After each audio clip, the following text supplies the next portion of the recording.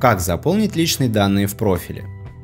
Заполнять профиль нужно для того, чтобы новые участники при регистрации в вашу структуру могли легко связаться с вами, а ваши информационные спонсоры смогли вам помочь. Также заполнением истинных данных вы обеспечиваете защиту своего аккаунта. Авторизуйтесь в личном кабинете всем миром и вводите в раздел «Профиль». Ссылка на раздел есть под этим видео.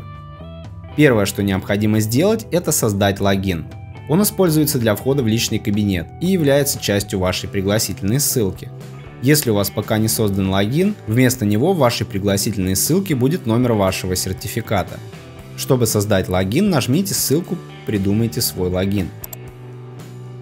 В поле «Ваша ссылка» отображается вид вашей будущей пригласительной ссылки.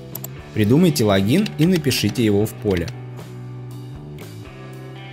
Логин свободен, и теперь ваша пригласительная ссылка будет выглядеть так. Нажимаем «Сохранить логин», и он сохраняется. Теперь давайте добавим телефон. Номер мобильного телефона используется для обеспечения безопасности вашего аккаунта и восстановления доступа. Он позволит всегда оставаться на связи с вашими партнерами и получать важную информацию от компании. Для того, чтобы добавить или изменить телефон, нажмите карандашик. Введите номер телефона с международным кодом, для России это 7, и нажмите «Продолжить». На ваш телефон будет отправлена смс с кодом, введите его и нажмите «Подтвердить». Телефон успешно привязан и подтвержден. Нажмите «Продолжить работу». Подтвердите email. Так вы будете уверены в том, что вам доставляются уведомления от компании. Кликните по ссылке «Подтвердить».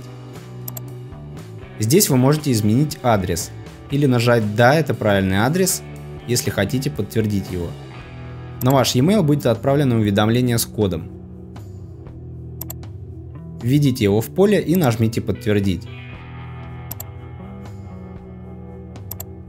Мы настоятельно не рекомендуем использовать для регистрации почтовые адреса mail.ru, inbox, БК, лист и другие. Это может сделать невозможным доставку важных уведомлений от компании всем миром на ваш e-mail, таких как коды подтверждения и восстановления пароля, информация о регистрации новых партнеров, о получении финансовой помощи и многие другие. Для гарантированной доставки уведомлений рекомендуется использовать почтовые ящики Gmail или Яндекс. Под этим видео есть ссылка на инструкцию по регистрации почты Gmail. Добавьте Skype, если он у вас есть. Он является контактом для быстрой связи с вами. Это вам поможет познакомиться с новым партнером и помочь ему отправить вам денежный перевод. Если у вас нет Skype, мы рекомендуем его установить и научиться использовать. Для того, чтобы добавить или изменить Skype, нажмите карандашик. Введите в поле Skype и нажмите «Сохранить данные». В пункте «Язык» выберите язык, на котором хотите просматривать информацию на сайте. В пункте «География» отображается ваше местонахождение. Страна и город отображаются в контактах, сертификате, в отзывах участников и на интерактивной карте и счетчиках в режиме реального времени на главной странице сайта.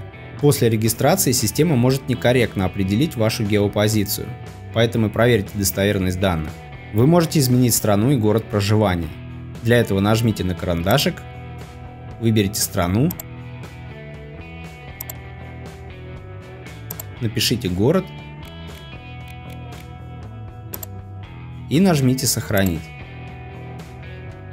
Если вы хотите изменить пароль, то можете это сделать в любой момент. Нажмите «Изменить пароль», введите новый, повторите его и нажмите «Сохранить». О том, как добавить аватар, подключить социальные сети, добавить текстовый и видеоотзыв, вы узнаете из соответствующих видео. А теперь вы можете приступить к заполнению личных данных.